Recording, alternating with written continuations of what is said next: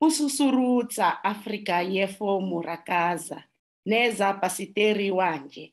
Imana ikoroshe zayani muri iki zumweru mugihe.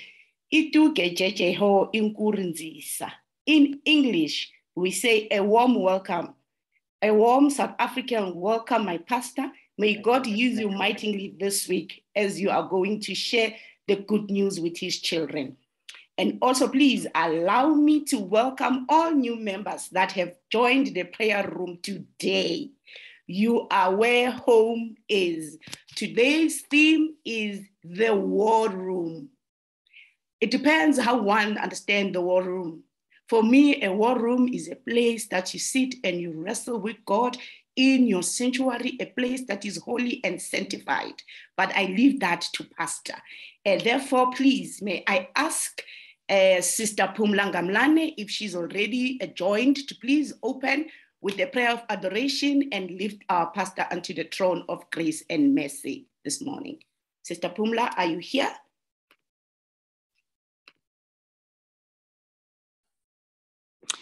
Good morning. Yes, I'm here, my sister. Yes. Thank you so much, my sister. Can you please lift us this morning? Okay, thank you, ma'am. Good morning to you and to God. Good morning to everyone. May we pray, please. Our kind and gracious Heavenly Father, we thank you, dear Lord, for your wonderful mercies. Nothing good we've done in front of your eyes, but because you are a good, a caring, and a loving God, you have given us this opportunity and a privilege, dear Lord, to be counted amongst the world of living this morning. We do not take that for granted, dear Lord. We say, great is your faithfulness. Your mercies are new every day. Dear Jesus, we come to your throne of mercy with nothing but bringing our hearts to you, dear Lord. We ask for the cleansing of our sins. We ask you, Lord, that you imbue us with your Holy Spirit. Cover us, dear Lord, from the top of our head to the sole of our feet. In a special way, dear Jesus, I present to you Sister Tuli, who will be steering this ship for the next 7 days, dear Jesus. I ask for health. I ask for wisdom, dear Lord. I ask that you give her courage, dear Lord, and that nothing will disturb her peace during this week. That she is able, dear Lord, to carry us all, because she is the face, dear Lord, this week, and everything else, dear Lord, will be solely dependent on how she manages it, dear Lord. But we know that it's not only by her might, but it is through you, dear Jesus. Dear Lord, we ask for the team that is working behind the scenes to make sure that these news are carried all over the world, dear Lord. Ask you, Lord, that you continue to provide them with all the resources that they need, dear Lord, and give them good health as well. In a special way, dear Lord, I want to present to you our dear pastor, dear Lord, Pastor Geoffrey, the one who have appointed this week, dear Jesus. We might never understand why you chose him for this week, but you know it better, dear Lord. We present your child to you, dear Jesus. He might have preached your word over the past years, dear Lord, and he has made wonders, dear Lord, because you have used him in a special way. But this week, we ask for the special anointing. As is talking under the subject of war room, dear Lord, as your sister have said, that this week we will be wrestling with you, Lord. So as you imbue him with your Holy Spirit, dear Lord, also do not forget us.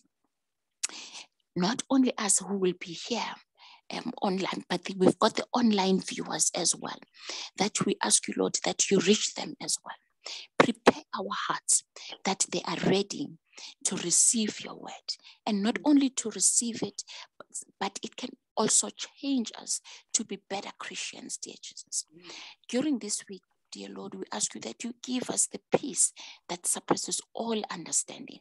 As we'll be wrestling with you, dear Lord, in this war room, let us experience you in a manner that we have never experienced you. Manage everything, dear Lord, with your hand, starting from all the technologies.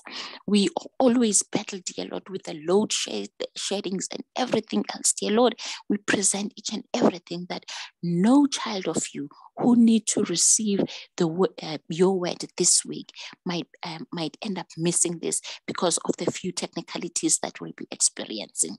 Yes, your child, dear Lord, I bring him to you, that you cover him with your precious blood. Give him good health.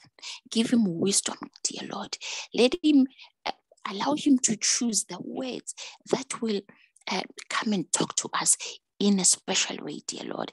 Thank you, dear Lord. Cover each and every one, even those who will still be coming to join us. Cover them. This is my humble prayer. And with Jesus, I pray, and with thanksgiving in my heart, amen. Amen. Amen. Thank you so much, my sister. May God bless you. Therefore, blessed is a man who realizes that his own utter helplessness and who has put his whole trust in God, which is one of our weapon, as well as hope being another weapon in the King of Kings and the Lord of Lords. My pastor, may you please unmute your mic and take us to the throne and share with us what the Lord has given unto you this morning. Over to you, Pastor. Good morning, good morning, good morning, good morning, everyone. I believe you're doing well. Want to thank God so much for the privilege that has been accorded to me to share the word of God for all the days of this week. I want to thank the coordinators for wrestling with me. And I want to thank the two ladies who have preceded me. Thank you so much for the introduction. And I don't know where you picked the Kinyarwanda words. That was really warm. And thanks for the prayers. May the Lord answer these prayers. Without taking much time, I want to get us started. Before we do so, I ask that we pray. Eternal Father and God in heaven, we thank you so much this morning. And we ask, Lord, that you may speak to us in the coolness and the stillness of this moment. It's our prayer in Jesus' name. Amen. Amen. Good. So fine. It's glad to meet most of you, I think, for the first time. It's really exciting that I will be interacting with you as I present the word of God every morning, 5 a.m. So welcome, as we will be taking a journey together. Maybe by the end of this week, then my theme, the war room, shall be very clear. This is just an introduction, taking us into it. I have purpose to entitle this morning's devotion, Don't Waste Your Punches. Don't waste your punches. So the war room, but the first presentation is Don't Waste Your Punches.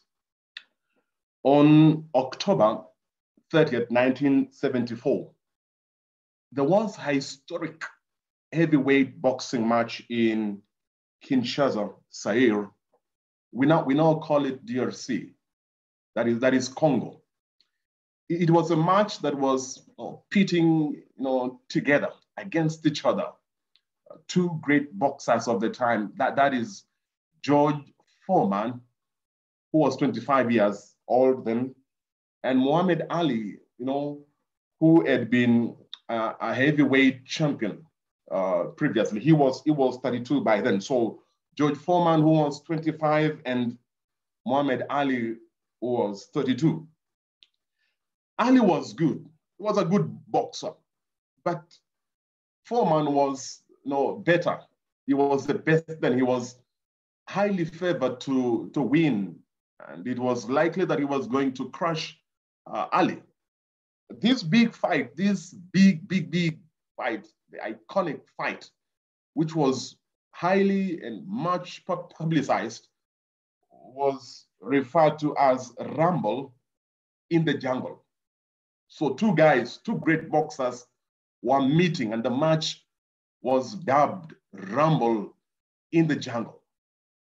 And as the match starts, it was clear who was going to win, because George Foreman started to punch away Ali, who for most of the time, he was shielding himself from the hot punches from Foreman.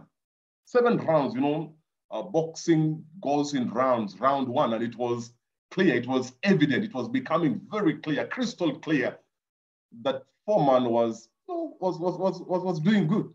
Round 2, the same thing. Round 3, the same thing. Round 4, the same thing.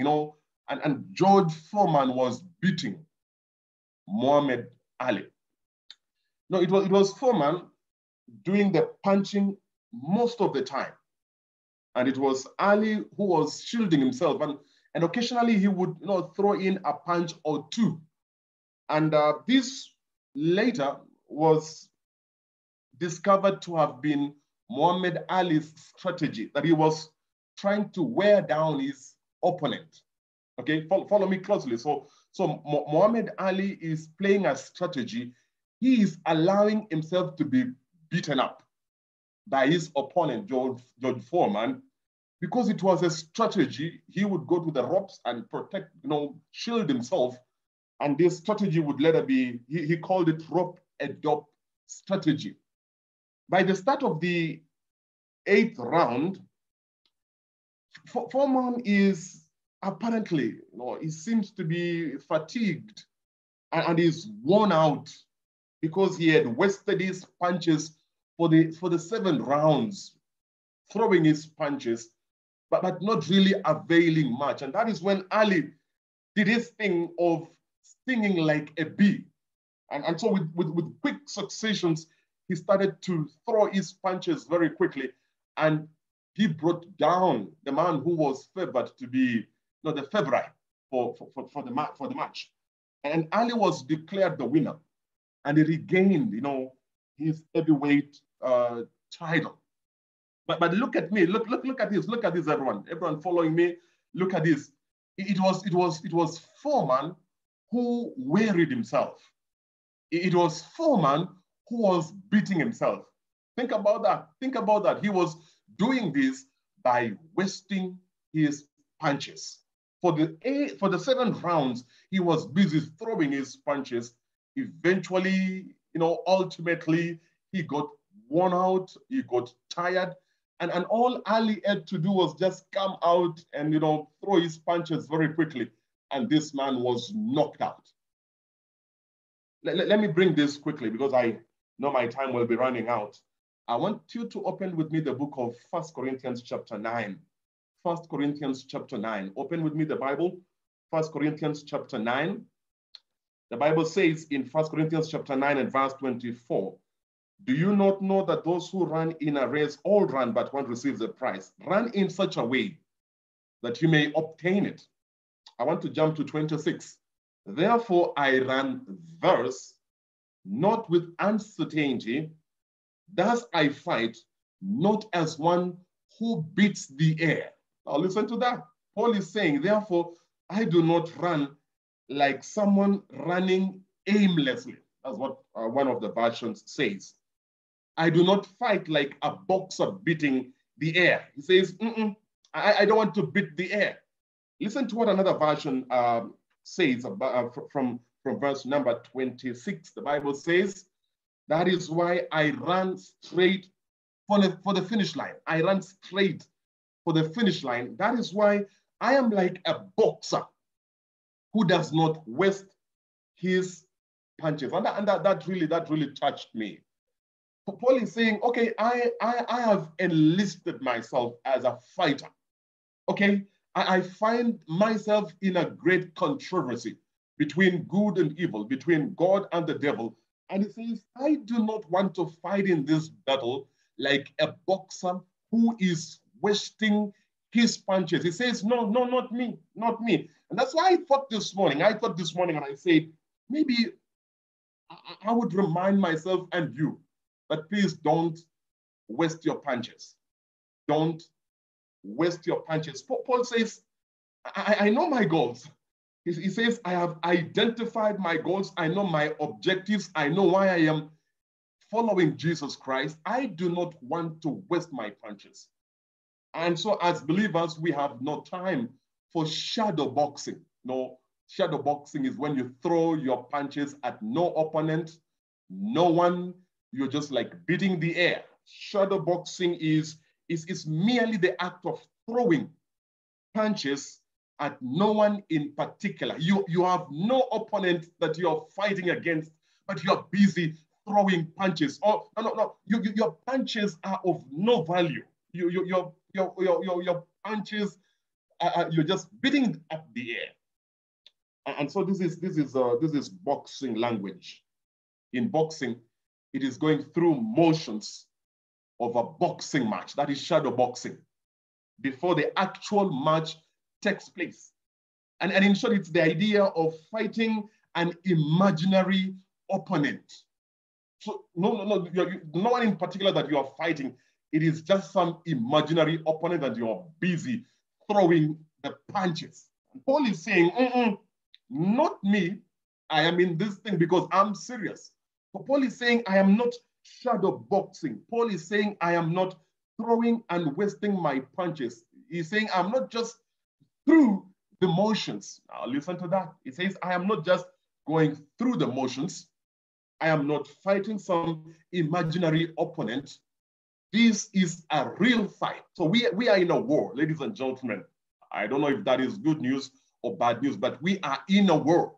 This is a real fight, and we are in. And I'm actively fighting the adversary. And the adversary, as mentioned by Peter, I think 1 Peter chapter 5, verse 8, is roaring like a lion, seeking whom he may devour. Many Christians are just shadow boxing. They are going through the motions of a half-hearted Christianity. Not really having a deep and a serious connection with Jesus. Maybe they are submitted to Christ through the waters of baptism, but that did not actually change much at all. Baptized, yes, but not really serious, effectual change. Going to church, deciding to listen to that sermon, and they like the good preaching on Saturday, they like the good preaching on Sunday, but it really does nothing in their lives because they do not actually apply it to their lives. And so they are busy doing the motions, that is wasting the punches, busy doing A, B, C, D, busy doing 1, 2, 3, but it doesn't avail much. And Paul is saying, that is not me. In fact, as you read down, that should be in verse 27, Paul says, but I discipline my body and bring it into subjection. He says, why? Lest when I have preached to others, I myself should be disqualified. That is a sad thing, that after doing all these things, after waking up every morning, after doing stuff, then you are told, red card, you're disqualified. You didn't do as it was expected. Wasting punches. I do not want to waste punches. I tell Jesus Christ as I preach and as I do stuff in your name, please help me that I may be sincere, that I may be genuine in my faith and be faithful until the end. I do not want to waste punches. And I know you are here this morning and you don't decide to waste your punches. Wasting punches or shadow boxing is going through the motions of prayer, going through the motions of meditation, going through the motions of scripture reading with no effectual power of the Holy Spirit in our lives. That means I am busy doing this, but there's no power in me. And so we live, as I would say, defeated spiritual lives. Wasting punches is settling in a comfortable spiritual routine than really getting out to deal with the enemy and to wage a real and a serious war on sin. Wasting punches is like spending a lot of time and a lot of energy beating the air. Paul says, I am not beating the air. He says, I'm not wasting my punches. He says, no. I do not want to feel good that I am in this thing, yet I'm not really in it. I do not want to look like I am in it, to look like I am a follower of Jesus Christ, to have all the motions of a Christian, but really there is no connection. He says, I do not want to be disqualified when all is said and done. The shadow box, according to Paul, has the appearance of godliness. But he says, there is no power. There is no power. So that I may look like a Christian, but there's no power. there's no power of the Holy Spirit, the indwelling power that comes from God. Let me say this, ladies and gentlemen, that the only way we will win this fight is if we stop shadow boxing, if we stop pretending, if we stop playing the role of hypocrites and we start doing a real fight. And the key to this successful fight is by doing what Paul says he did. He says in verse 27, I discipline my body. If there's something that I have to deal with, I've got to deal with it. If there's some hidden things in my life, in my closet, in everything that I do, he says, I want to deal with those things because I do not want to be disqualified. I do not want to waste my punches. I do not want. So what do? He says, I discipline my body and make it my slave. Because I want, when all is said and done, the master will say, welcome, well done, good and faithful servant.